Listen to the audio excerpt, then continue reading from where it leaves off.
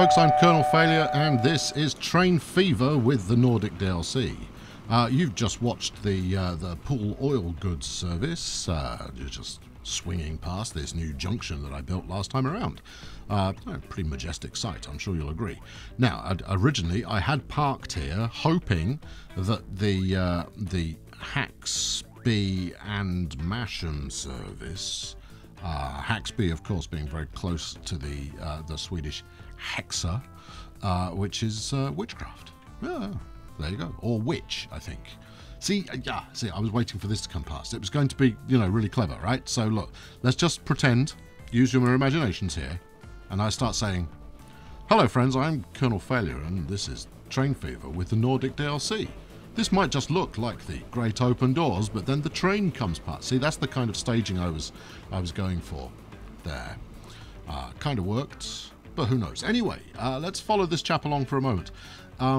As you can see, it's got 13 on board. Now, it's already made its first stop and dropped off 11, which means I do need to add another wagon. But I'm not going to do that because doing so refreshes the age of the train, unless I take it all the way back to the depot, but I can't be bothered with that. And I don't want to do that because there's a new locomotive due relatively soon, and I want to make sure that that's the new train that I put in place. So for now, it's just going to under-deliver a little for the short term, and then we'll fix that right up. So let's just have a quick swing by and check in on everything else that we've recently been tinkering with. How much are you carrying there? 23 of 30. You're also in need of an upgrade. But the good news is that this increased demand is greatly increasing profitability. I played through maybe 2 months, something along those lines, and we're up pushing 1 million now in terms of cash in the bank, and that's a very nice place to be, because it means that I can carry out my expansion. Now, last time around I made numerous kind of veiled allusions to some kind of grand and wacky scheme that I was going to be employing in this series, and I said that I would fill you in on what that wacky scheme is. So I'm going to fill you in on what that wacky scheme is. Now, if we take Masham, and I have experimented with Masham already to see if this works. Masham is a pretty typical town, right? Let's have a look at Kidsgrove. We haven't mentioned Kidsgrove particularly much.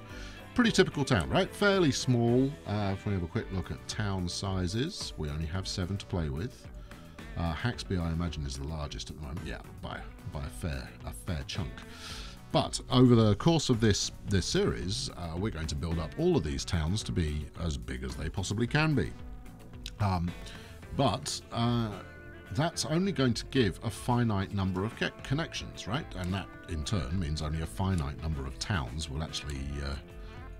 trains. Only a finite number of trains will actually start taking place. So I thought that, well, how about building some unnecessary passenger services? To which you're kind of going, what's he on now? Here's the idea. I'll zoom out here. Now, the idea is we're going to build a route that goes all the way around the outside. Okay? Nothing radical about that in the slightest. The only station that gets left out in the cold as a result of that is Haxby.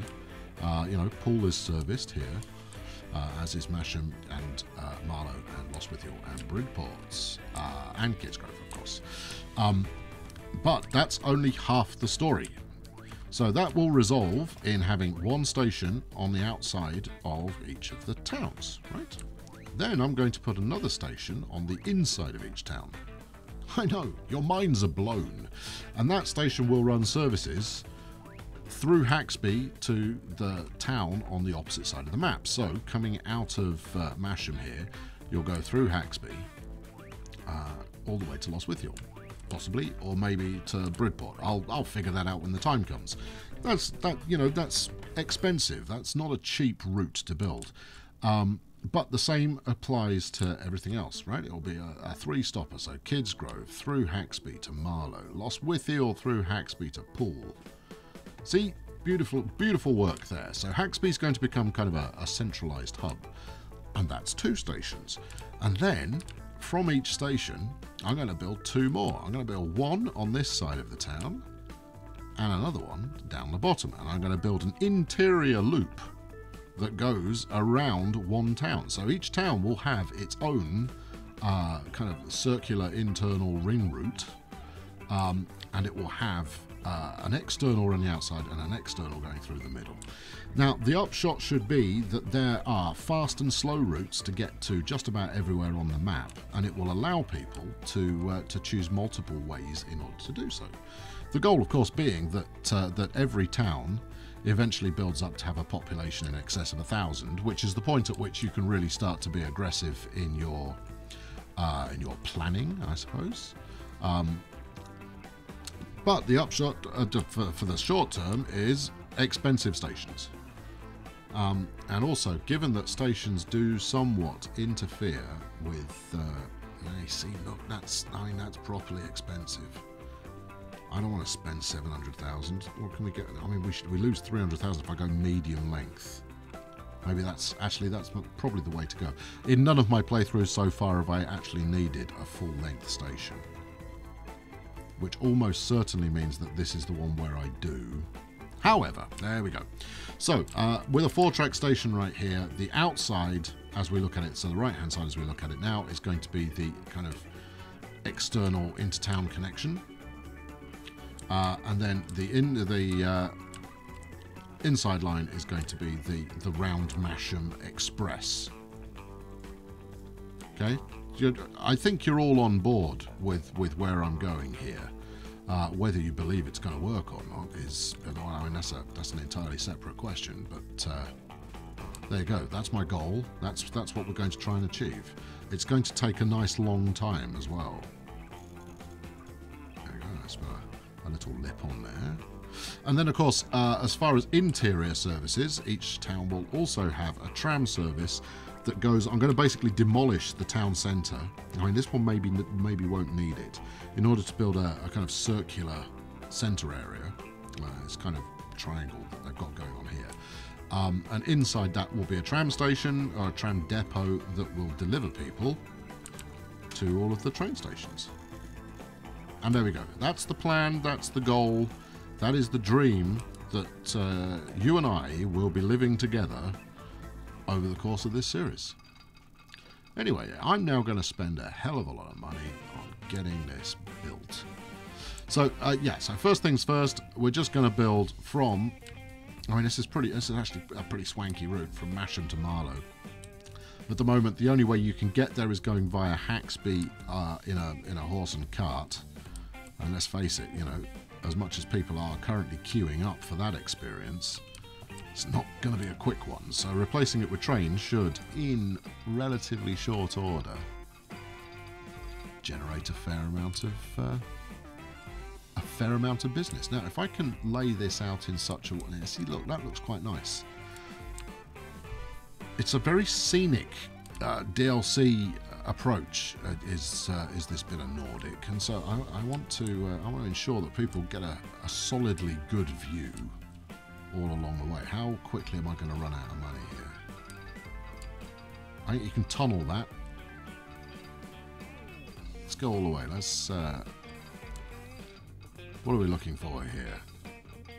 If I take the quick route, 3.5 million quid plus a station at the other end. Well, now I'm a little way from having that kind of money in my back pocket. I might rummage down the back of the bank sofa in a moment and see what I can pull out. In fact, I think I'm going to have to rummage down the back of the bank sofa. We want to get this done, right? So let's. Where are we? We're 4 million in the hole at the moment. We can up the tempo. 2 million. All right, that's my budget. I'm going to leave it on pause. Well, why leave it on pause? Let's make some more money. Hopefully we can get there with a little bit of change out of 2 million quid. Right, let's have a quick look at the elevation here. So by going up, it's by inclining the track in this way, we might save a little bit of tunnelling cost. Steady on. You are heading off piste there, and that's not ideal. There we go. Is that broadly pointing in the right direction? It is. It's still £250,000 worth of tunnel, but all being well. Oh, ugh. No, don't like that. Yeah, you see, you built your tunnel too high up, and now you've got to build a whacking great bridge. I mean, it is quite an attractive whacking great bridge, but it's a whacking great bridge nonetheless, right? I'm done with you for the moment, unless I need to make another withdrawal from the bank of. You didn't budget this very well, did you? Right, look. Here's the plan. I don't want unnecessary undulation in this bit of track that I'm putting together. So how's about you get with the program and let me just build it.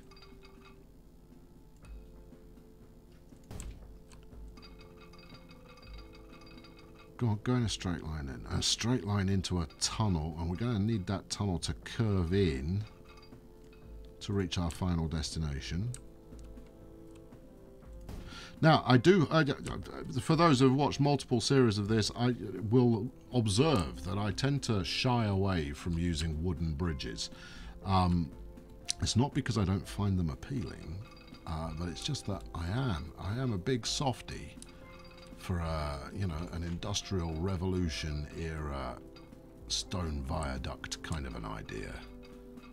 What have we got going on here? Down? No. 1.5 million. That's a lot, and that's a heck of a lot of underground we've got going on there. I think we can. I'm sure we can do this better. 230, 195.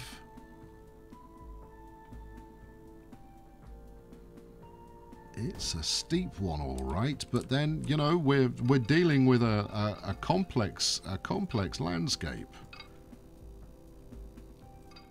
Let's pull it out there. So I'm using the kind of the passenger coach station over there as my kind of guide point. There we go. You see, you've managed to save a bit of cash with this approach. Is that too bendy? That's not too bendy. This will be another tunnel.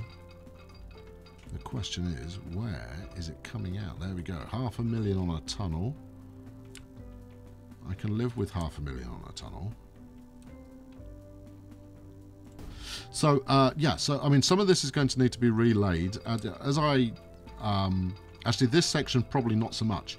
But certainly goods services that I'm plumbing into stations. I'll show you what I mean in a moment, but... hold on. Have I made that unworkable? Potentially. I want my station out here.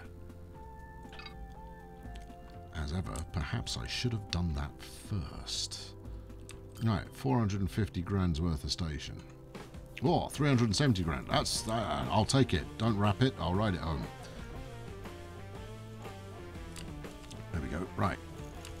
Bang in a nice big bit of road to encourage some AI growth. Hook everything up. Now, it is miles away from the existing passenger services, and in fact, it's miles away from where people live in this town. But people will get excited, I'm hopeful, that about the prospect of riding on the train, and as such, they will flock eagerly to this brand new wonder of the modern age. Now, we've got a bit of a wiggle on the end there. Don't want too much of a wiggle. That feels like it could be quite scenic. It also feels like I've got the right money to be able to pay for that, but let's just check I'm on the right piece of track. I'm on the right piece of track. I'll take it. There we go. First bit of passenger line ready to rock. So this is going to be, so this eventually will be a circuit, right? This will be a loop-based service. There we go. Massmar. All right, that's its name.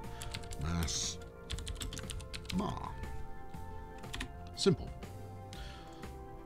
all we need now is an appropriate train to run off it. And I was hoping that by leaving the thing running, that the new locomotive would arrive by now, because this Prince August is not going to be quick enough.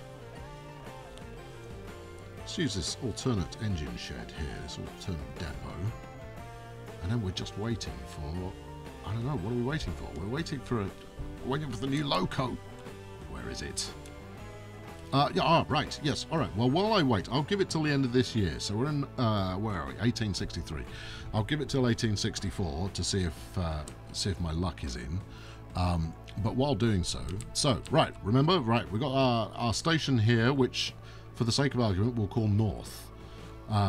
Then we'll have the East station down here, the East Terminal. And then we'll have, it's not a terminal, it's just a station. Terminals are what's the thing? A terminus. It's the end. The end of the line is a terminus. So we'll have our East station down here, and then we'll have South, and then we'll have West, right? Now, the problem with South is you've got this flaming goods station in the way. So I am going to have to delete that at some point, whack this track back again. I want to do something with this ugly bit of road anyway, but relay the goods station in such a way that it is good. It makes sense. But we're not quite there yet. Now I'm going to encourage you to build in a way that is harmonious with my glorious plans. I don't want to have to be compulsorily purchasing everybody's houses because the AI has got overexcited about the prospect of stuff. This we're going to hit fast forward. Yeah, the prospect of all of this exciting new land to build on. Right, what are you carrying here? 8. So already we should be, well, chances are we're at a point where, yeah, Haxmus is having a desperately poor time trying to keep up with the demand for its services. Everyone else is more or less okay. How are we doing for oil? 33, and my oil train only carries 30. Come on, I need the new engine. Otherwise, this is not going to expand. And I imagine this refinery is saying something along the lines of, try and deliver more everything. So we've got product limit of 130 at the moment. That's all good. Yeah, in fact, that's better than all good. That's money in the bank. And how are we doing? So if we look at the growth in profits of railroads, introduced in 90, well, I think we've introduced them a couple of years before that, maybe 58. But 650,000 in 1860, 1.1 the year after, 848 last year. Where are we? October, and 790 so far this year. Okay. That's all right. I'm going to pay back some of the loan fairly soon as well. Not because, you know, I'm a Puritan when it comes to loans, but throwing away 91.5 grand every year feels to me like a duff move, like a foolish idea. Right, end of November, one more month running at this speed, and then hopefully we will have a new train. Otherwise, I'll just have to buy the old one and bite the bullet. In expanding it further. But look at all this stuff that's just waiting to be picked up. I desperately need to... And the reason for waiting for the new train, no, it's January, it's not happening. I'm going to have to make some changes immediately. You just wait there, I'm giving you an upgrade. Is this a good idea? It's a terrible idea. I should just muscle through and wait. All right, okay. So we'll leave the goods running because it could be 1865. In which case, you know, the wait isn't going to be too long. But I will buy a train now so that I can finish off saying, there we go. Look, I made it all happen in one go. And the main reason for waiting is that the new train, it does 50 miles an hour instead of 37, and it's got a heck of a lot more power and tractive effort, which results in, well, it just results in me being able to haul more about. 1, 2, 3, 4, 5 will do for now. 25 passengers. Do we feel that's going to be enough? There's an easy way to find out. There we go. Masmar. Off you go. Should we zoom in and watch the maiden voyage of our passenger train here? There we go. Don't watch the goods station. It's just going to bum you out. Okay, there we go. So, the first passengers will be on our network fairly soon. Equally, I want to get stations entirely looped up. So, with all of their illustrious and you know, maddening kind of big city stations, I want to get that set relatively soon, so that I don't have to buy up all of the houses of the AI in order to get it built later. It also means that I can, you know, I can plot for them expanding now and get interior services done right. And if I leave it till later, it's just going to cost me 5 times as much. So next time around, what are we going to see? Well, hopefully the new train will have turned up by next time, and then we can do some replacement there, and we can reap the rewards of that. But that's not a good focus for a whole episode. I wonder if this bridge is going to allow me to double track it without breaking a sweat. Well, we'll find out. Or should we do let's do the staged shot of something exciting happening, shall we? What do we think? Coming over the viaduct. Go on, give me a slightly different height than that. Does this work, do we think? I think this works.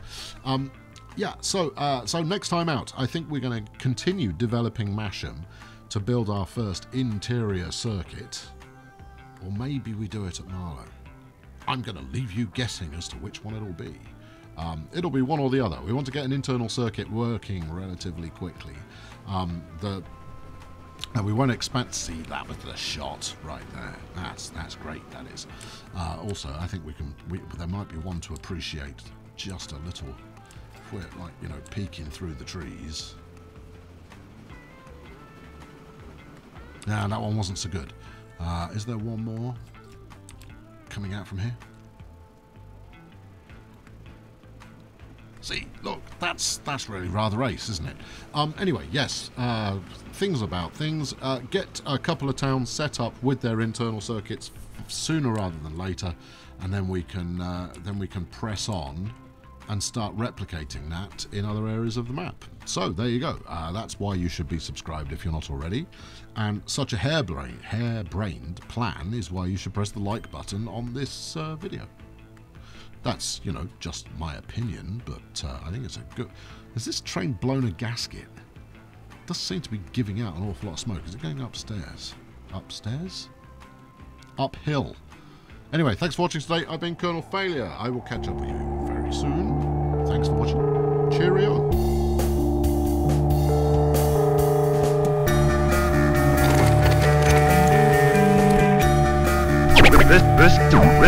This